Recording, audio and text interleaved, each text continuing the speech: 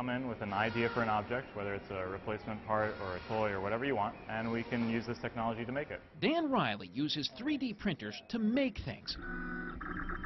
If you're not familiar with the concept, think of a 3D printer as a cross between a hot glue gun and an inkjet printer that precisely lays down whatever material you're working with to make the object. So you might be wondering why we've stopped for ice cream in the middle of this story.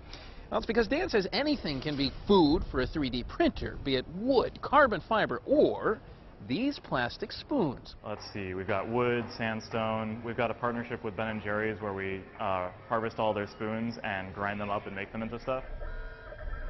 In a few months, Riley wants to kick it up a notch, possibly entering the realm of mechanics. In the spring, we'll start making stuff out of metal. We'll be expanding into circuitry, all that kind of stuff. I was kicking around the idea of partnering with one of the chocolate companies around here to see if I can start printing in chocolate. That's just food for thought right now.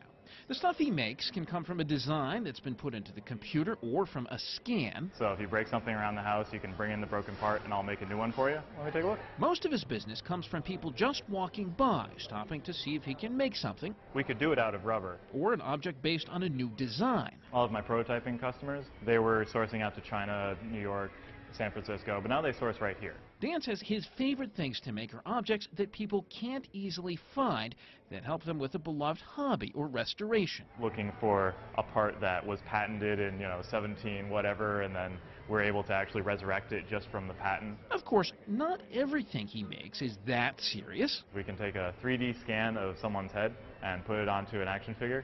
Notice it? Yep. Obviously get a big smile. The machine does not work if you're not smiling. Only takes about 10-15 seconds to do a scan. Pretty good. So there's your head. There you go. Now we can print this off. Maybe not such a good idea. But he says there are lots of other good ideas. And he says helping make them a concrete reality, or plastic, or carbon fiber, or maybe even chocolate at some point, is what he loves most about his job. The sheer variety of things, it makes it so worthwhile.